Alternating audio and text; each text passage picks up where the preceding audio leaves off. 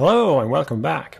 In the previous lecture we've added the Moment.js library to our project, so we can now display how long ago each story was submitted.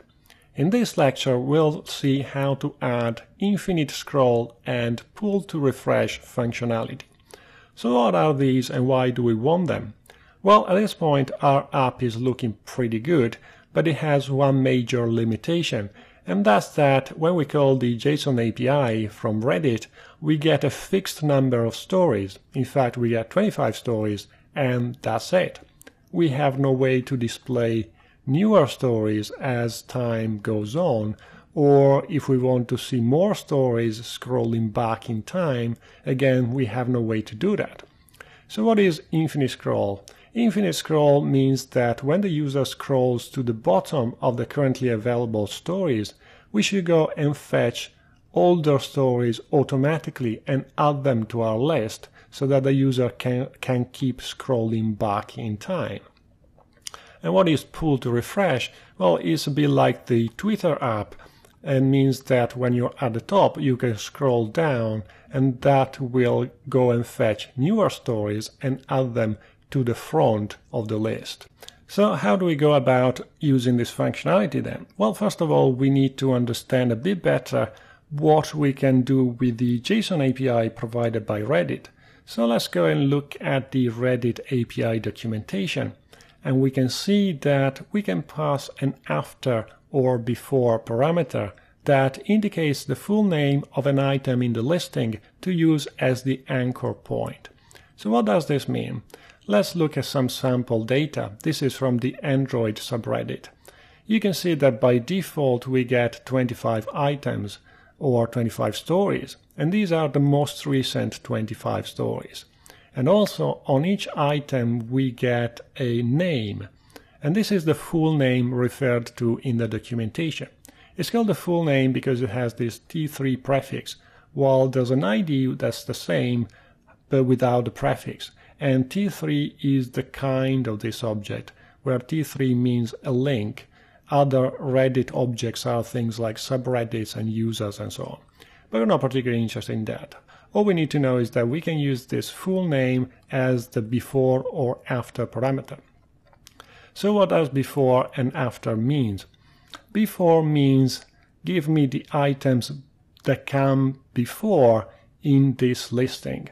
So before means at the top. It's a bit counterintuitive because before in this sense means newer stories and after means older stories because older stories come after in the listing.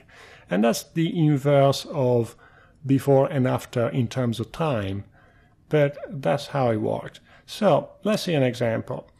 Let's say that we want to get stories newer than the second item, and the only story newer than the second item is the first item, of course, so we can check that we get the same. So the first item has a title of Snake Rewind Hits the Play Store.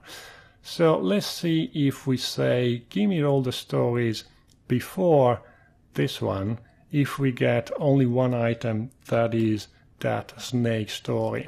So if we say before that, then we can see that we get one item and the title is Snake Rewind whatever. So that's how it works, and if we pass after, we'll get stories older than this item that we used to. So let's see how we can use this in our application.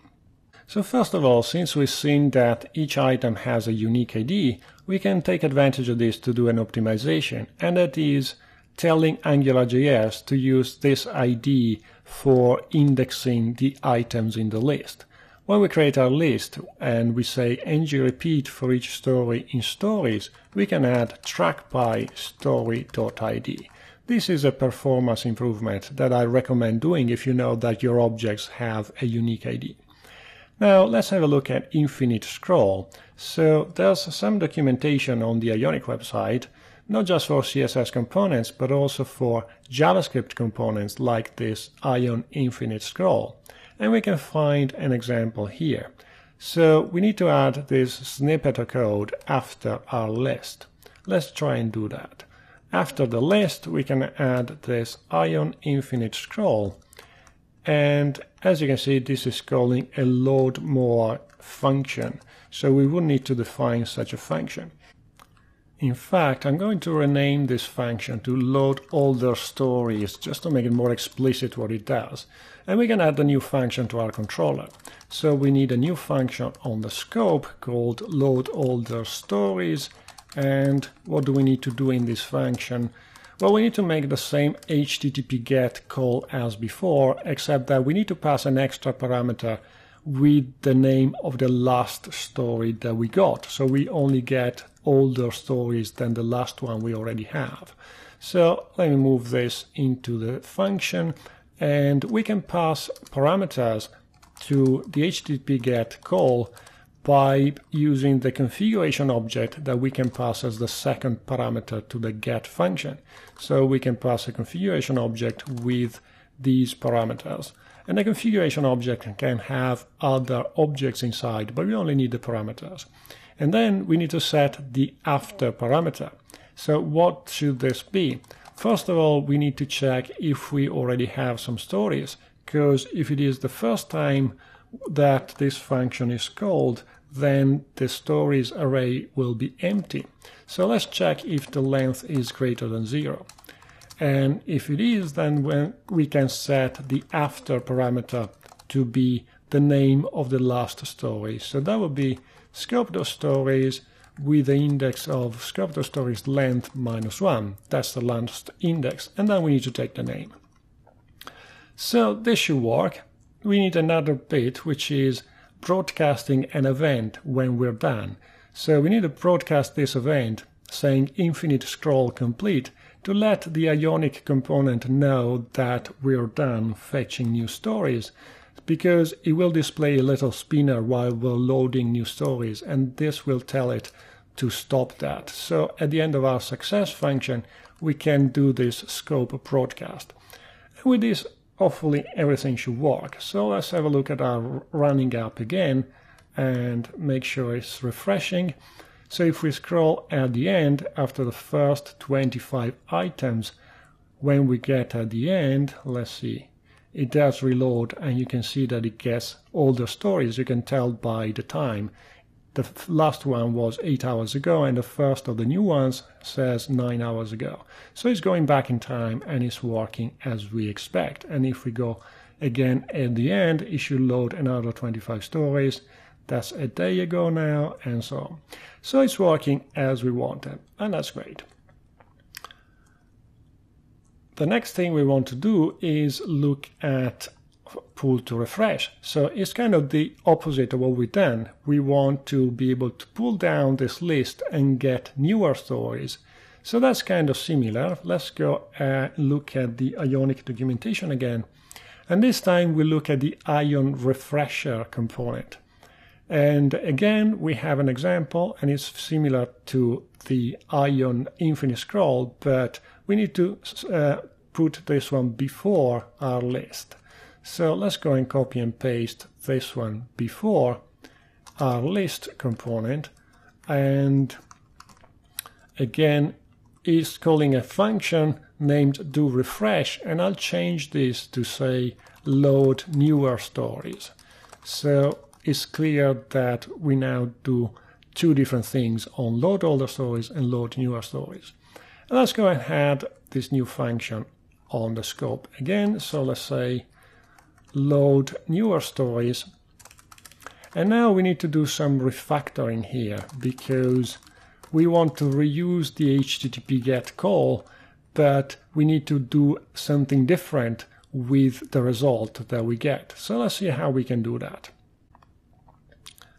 So what I'm going to do is create a new function that will contain the common code, and let's call this load stories. And we want to pass the parameters so that when we load older stories, we pass the after parameter. And for newer stories, we will pass the before parameter. And in here, we do the HTTP GET call, but we want to do something different with the result. Rather than appending each story to the scope.stories array, we want to create a new array. Let's start with an empty array here, and then we can append the stories to this new array. and we can return or pass back these stories to the caller function by adding a callback argument here. So we can do callback and pass our new stories. So we can modify the load older stories to call the new function by doing load stories with our parameters, and then we can pass the callback that will receive the stories, and these are the older stories that we get in this case. And with this we can update the scope.stories variable by concatenating the existing stories that we have with the older stories that we just loaded. So by concatenating the two arrays, we put the older stories after the stories that we already had in our array. And then at the end we also need to broadcast the event. So this should be the same thing as before, except that we factored out the common code. And now we should be able to do something similar for newer stories. In this case, we need to set a parameter that contains a before parameter, and the before should be the name of the first story. So that would be scope.stories at index 0.name. And we don't need to worry about the case where the stories is empty, because we will only pull to refresh if there are already some stories in there. And then we can call our common load stories function with our parameters and pass a callback function that will get our newer stories.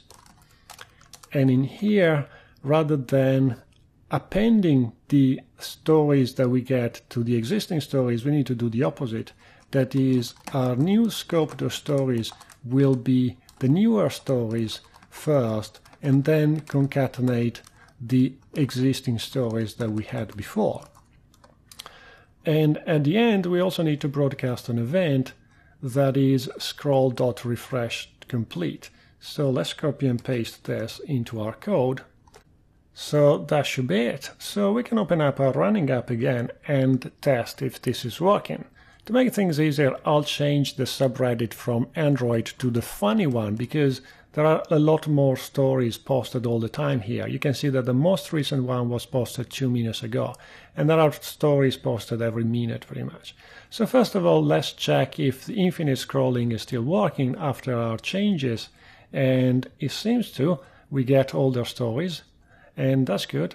So let's try refreshing. So the newest story was something about middle class 2 minutes ago, and there are no stories now. But I'll try again in a few minutes and see. So I paused the recording for a couple of minutes, and now the latest story was updated 4 minutes ago. So we can try pull to refresh again, and you can see that we get newer stories. And the one that was at the top before was this one about middle class. That's now superseded by 1, 2, 3, 4 new stories. So everything seems to work like we expected, and that's great. So that is the end of this lecture. We've seen how to add pull to refresh and infinite scrolling thanks to the Ionic components that make this very easy. I hope you enjoyed this lecture, and I'll see you on the next one.